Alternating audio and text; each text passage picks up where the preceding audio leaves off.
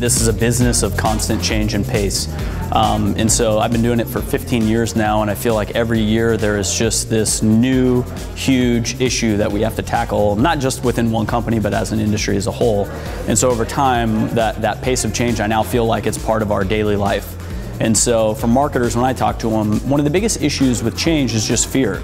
It's fear of the unknown. There's a fear of, if I change, will my sales go down? If I change, will I do something negative? And that fear is really what holds most people back from driving the change. And so what we do is just try and educate as much as possible and show as much information as possible of what the expected likely outcome is if you were to take a different approach. And so to me, education always overcomes fear, and the way that we deal with marketers is pulling out every data point that we could have to make sure that they're making the most informed decision possible.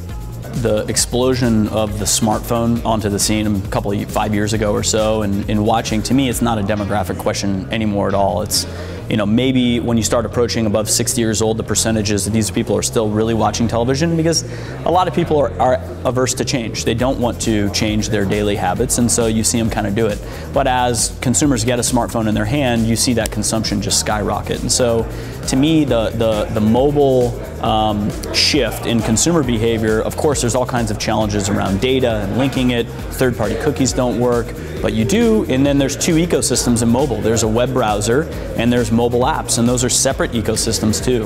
And most people haven't been able to put their head around, you know, how do you deal with a mobile phone with two ecosystems involved, and third-party cookies don't work. So for us, solving that challenge of helping brands understand what mobile is doing for them is all about getting a single view of the customer. And if you try and approach the industry from looking at it through mobile first or desktop first, you can't do it. You have to really go back and frame the journey of the customer. And so it starts with identifying a consumer who's in market, and then looking at their path to purchase with you, or their path of media consumption to try and get your brand in front of. So to me, I would always reverse the problem and say you can't start looking at a channel.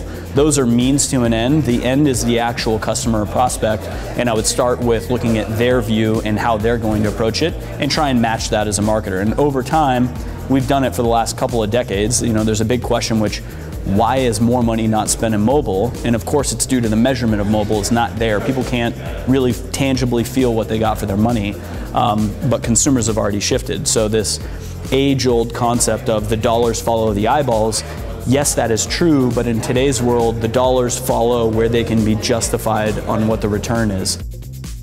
When I come to these conferences, and what I'm looking to get out of it is, what is next? And I think the concept of adapt and adaptation, it's perfect for ad tech.